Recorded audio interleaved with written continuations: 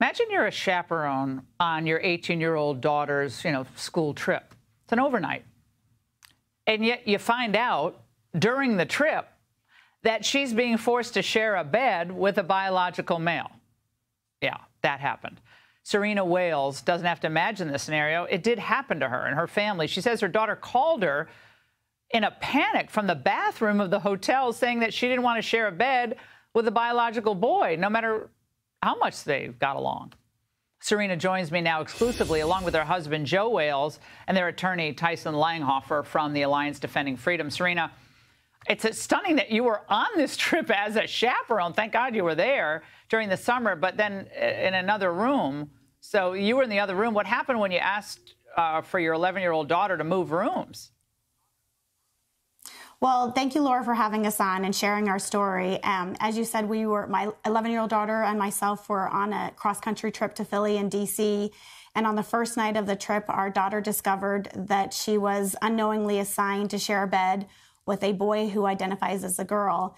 And I just want to point out that we love our principal, we love our school, we love our teachers, but what we don't love is this district policy that doesn't allow all students to feel comfortable and secure and protected, and it doesn't allow all parents to protect their children and guide them the best way they see fit. And that's what we felt we were lacking on this trip. Well, Joe, your wife is a lot nicer than I would be in this circumstance. I mean, to me, it's not about whether someone's nice or not. Most people are nice. Most people are nice people. Your daughter is going to be in a bed with a boy.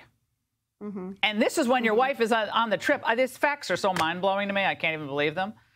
But, Joe, at this point, did you consider pulling your daughter out of the trip and just saying, we're out of here? I mean, you weren't there, but at that point, I would have hit the road and probably moved schools, but that's just me. Yeah, honestly, that was my first reaction. And as we sat and we talked about it, we didn't want to take the trip away from our daughter. She didn't do anything wrong. We didn't do anything wrong, so we didn't want to take the trip from her. She looked forward to the trip for quite some time. So we wanted to make sure she was able to enjoy her trip. Well, Tyson, I understand that. You're the attorney for Alliance Defending Freedom. You do great work, by the way. And these parents are trying to balance, having a normal experience for their daughter and this district policy that requires treating everybody, and, everyone's equal, no one's different. What do you do? Well, you do what they did, which is call Alliance Defending Freedom and stand up for their daughter. And so what we're asking the school to do is to tell parents what the policy is, one, and two, to allow the parents to opt their children out if if they find out that their daughter, their 11-year-old daughter, is going to be sleeping in the same bed with a boy. That's wrong. Wrong. Why do you have to opt? I mean, it seems like, why do you have to opt out? This should not even be a question at all. It absolutely should not be a question. I agree with that. But if the school is going to have this policy, they absolutely should not be able to hide this information from parents. Oh, they're hiding it. And Serena, what happened when you asked to have your daughter move rooms?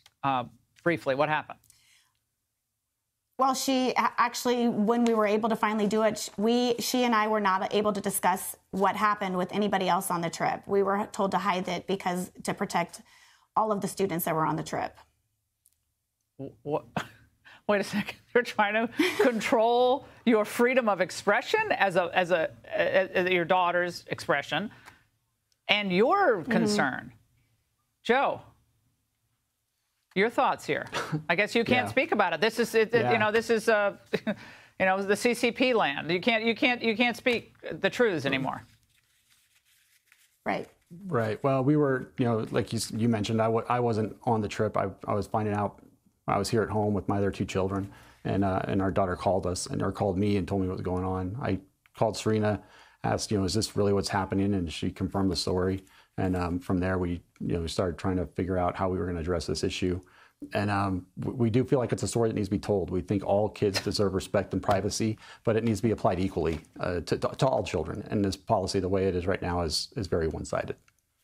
Well, all of you, Alliance Defending Freedom, fantastic work. Thank you for doing what you're doing. Joe, Serena, thank you for telling your story. That's it for us tonight. Hey, Sean Hannity here. Hey, click here to subscribe to Fox News YouTube page and catch our hottest interviews and most compelling analysis. You will not get it anywhere else.